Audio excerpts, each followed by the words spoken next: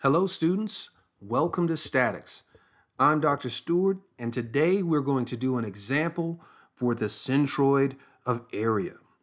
This is example 9.5 coming from Hibbler's statics book. And in this problem, we are asked to find the centroid, meaning the x bar and y bar, for the given area. Let's look at the area that we're given. Here we've got a coordinate system, x and y. And if we highlight the area that we're given, it is this nonlinear area that is defined by this equation, y is equal to x squared. And we want to find the centroid of that area, the x bar and the y bar position. We're also given the dimensions for this. So we're told that it's 1 meter high and it's 1 meter long. So we have some basic information that we would need to find these locations. So let's start to solve this problem. In solving centroid problems, there's basically three things that we need to do. We need to define what is the interval that we're integrating over. We need to define what that interval is. What is dA? What is the differential area or differential length? And then we need to do the integration to solve for x bar and y bar.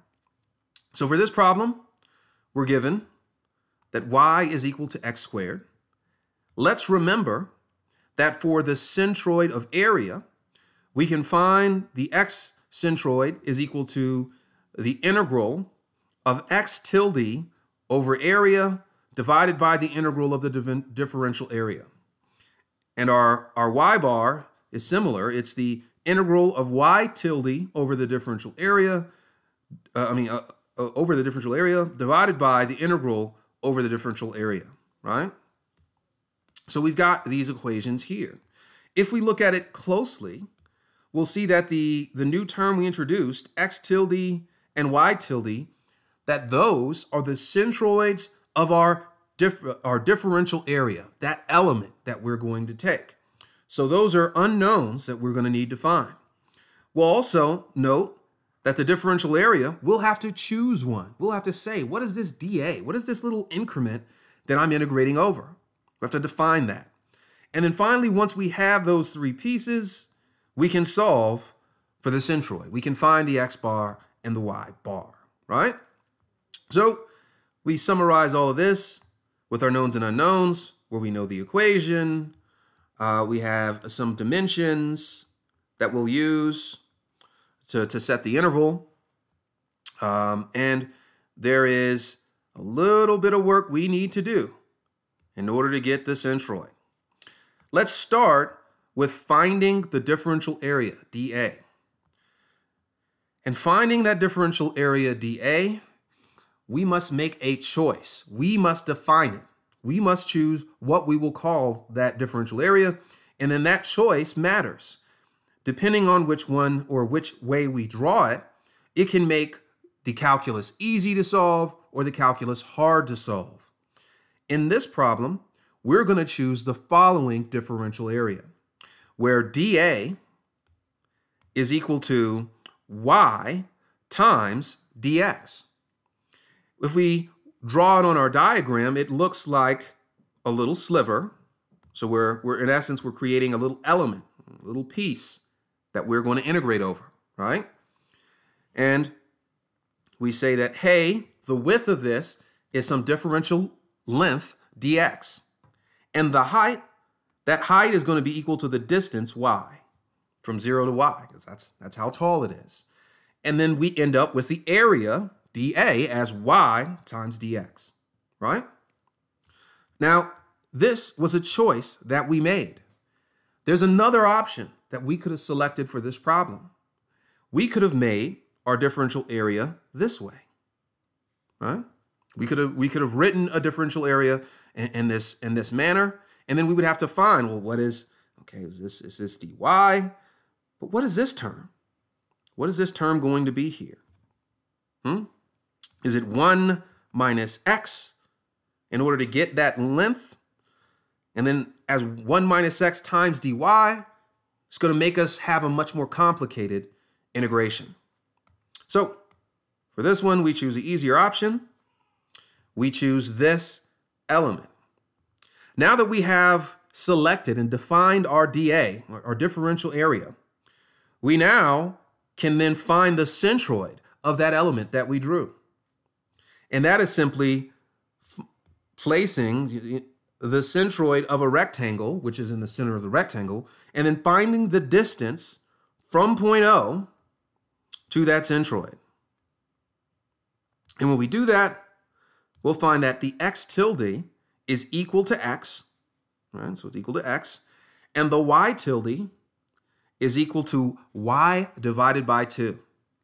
So now we have those three things that we needed to do the integration. We got dA, x tilde, and y tilde. But there's one more thing we can do to make this a little easier for us, and that is to use equation 1. So we're given an equation that describes the relationship between y and x, where y is equal to x squared. So we'll want to inject that equation into the area we found. So now we go from dA being y times dx, and we can't integrate over that y, to now being all in terms of x, where dA is x squared times dx. That's something we can integrate, right? All right. So now that we've got all of this lined up, we figured out those unknowns, we can move into doing the calculus. So we'll start with wanting to find our x bar, right? We take the given equation and we'll plug in our dA that we have as well as the x tilde that we have, and we'll end up with the integral of x cubed dx. And we're going to integrate over the full distance of our area, so from 0 to 1 meter, because that's how, that's the run on the x direction. And then similarly, in our denominator here, we'll integrate over dA. Well, dA is x squared dx, and we'll integrate from 0 to 1. And we perform our integration, and we'll find that x bar is equal to 3/4 meters, 3/4 meters. All right, now let's find the y bar. This one's a little bit more complicated. We'll start with the equation that we know for the centroid of area, and we'll start to plug in the things that we need. We'll plug in our dA, and we'll plug in our y tilde. The y tilde is y divided by 2, and here for the dA, we'll, just to be silly, use the other one, where dA is equal to y times dx, and then convert everything in terms of x by replacing this y with x squared and replacing this y with x squared, right, from our equation. And then we're going to be integrating over the full range that we have from 0 to 1. And note, this is the y bar equation, but we've got it all in terms of x. It's wonderful, right? All right. And the denominator will do the same thing we did in the last one. We'll replace dA with x squared dx. We'll integrate over our interval, and we'll find that y bar is equal to 0.3 meters. If we put those two together, the centroid of area for that area we were given is at 3/4 and 0.3 meters. That is a coordinate. And then we can always, it's always good to take these numbers and then bring them back to our diagram and kind of think, does that make sense? Does that seem like the right centroid for this body? Where on the x, we're about here, and on the y, maybe we're about there. So yeah, that kind of seems like a reasonable centroid for this area. It seems reasonable. So we've solved this problem. we located the centroid. And the challenge in all of these centroid problems is finding dA and converting and finding the x tilde and the y tilde. All right, that's it for this problem. Make sure to subscribe to this channel to get the latest videos from statics. Some more centroid videos are on their way. I'll see you in the next one.